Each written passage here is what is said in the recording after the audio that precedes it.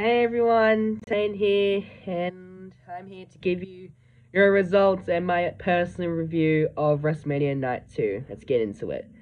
So we first kicked off the show with the New Day, consisting of Xavier Woods and Kofi Kingston, taking on the team of Sheamus and Ridge Holland with Butch at ringside.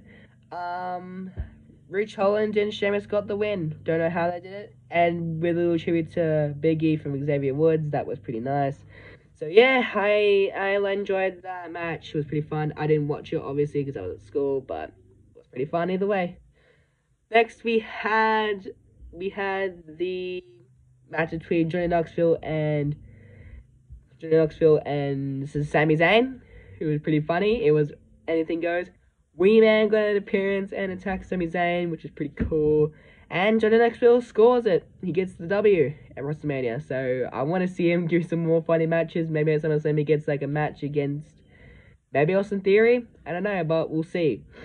After that, we had Edge vs AJ Styles, the literal dream match. Hell yeah. Edge came out with a pretty scary entrance, I wanna like, kind of Undertaker style, and AJ came out as his original self, the phenomenal one. This match was fun as hell, I would admit. Edge and AJ got to exchange finishes, but then, as AJ was about to hit the phenomenal forearm, Damian Priest came out and gave AJ a little scare, giving Edge the opportunity to catch AJ with a spear. 1, 2, 3, and Edge wins and has a little celebration with Damian Priest. Are we gonna see a tag team with Damian Priest and Edge? Maybe the Rated R Priests? I don't know. Or the Rated R Demons? I don't know. But we're gonna have to wait and see what they do next. After that, we had Pat McAfee versus Austin Theory with... Yeah, it was pretty fun, but pretty boring at the same time. Pat McAfee wins as per usual. But then after the match, Vince McMahon came out, the literal owner of WWE himself, came out and set up a match against him and Pat McAfee. And with assist from Austin Theory, Vince McMahon won. But not until Stone Cold Steve Austin came out and said, "Yo, what up?" and then gives Vince a beer and bang, stunner. Gives good old Vinny Man a stunner. Vince tries to run away, but he catches him in the end.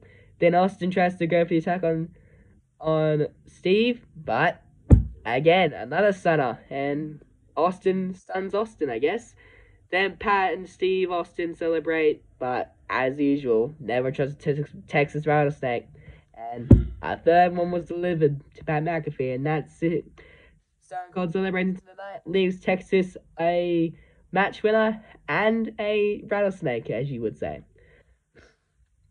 After that, we had the women's tag team title match between Sasha Banks, Naomi, Rhea Ripley, Liv Morgan, Queen Zelina, Carmella, and Natalya and Shayna Baszler.